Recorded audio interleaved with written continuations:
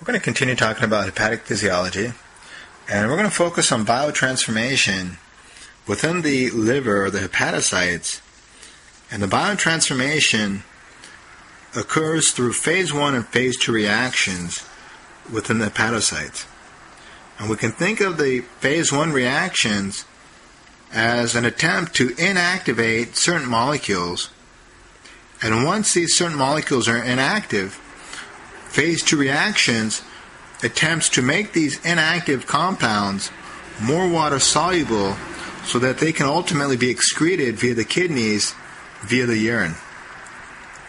So if we look at the phase 1 reactions, we can say that the phase 1 reactions occur through enzymes, for example, the cytochrome P450 and certain oxidases, which are enzymes that promote oxidation, reduction, the deamination, and the various other processes in order to inactivate certain molecular structures or compounds. And then the phase 2 reactions occurs through the process of conjugation, in which certain elements or certain compounds are added to the inactive molecule, such as glucuronide, sulfate, taurine, and glycine are added to certain inactive molecules which increase the water solubility so that these water-soluble compounds can be excreted via the kidneys through the urine. Some interesting facts to look at are certain drugs can actually stimulate or inhibit the cytochrome P450.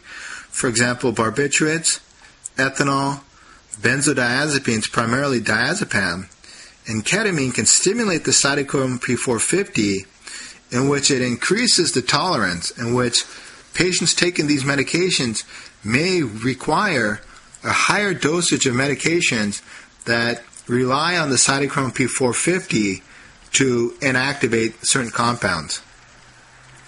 Likewise, certain drugs inhibit the cytochrome P450.